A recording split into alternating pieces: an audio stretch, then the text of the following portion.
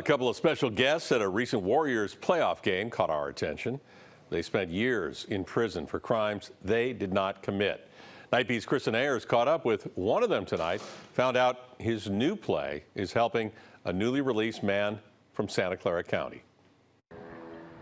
Rick Walker sits on a stoop on a sunny day in East Palo Alto. It's been almost 16 years since he walked out of a Santa Clara County courthouse a free man, and he still remembers every sight and sound. When I opened that door,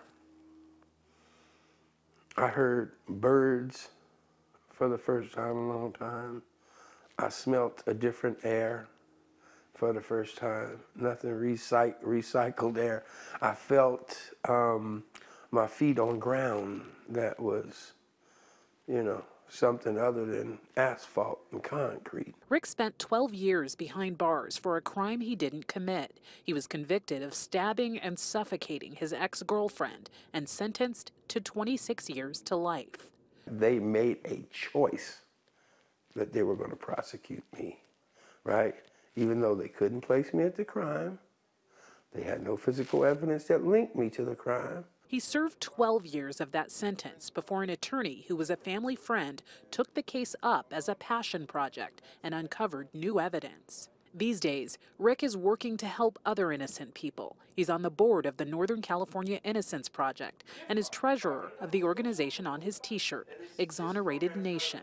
Toothbrushes. The care package is for a man named Lionel Rubalcava, released from prison this week after being wrongfully convicted of attempted murder. What's really emotional for me right now is the deal with Lionel, right? Because he's going actually through the same county, the same thing, the same, kind of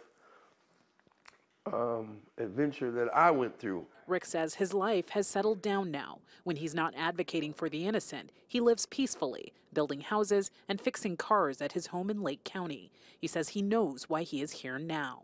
Because of what happened to me, I learned what my purpose in life was. Assure and make sure that what happened to me, the way it happened to me, doesn't happen to another person. Christin Ayers on the Night Beat.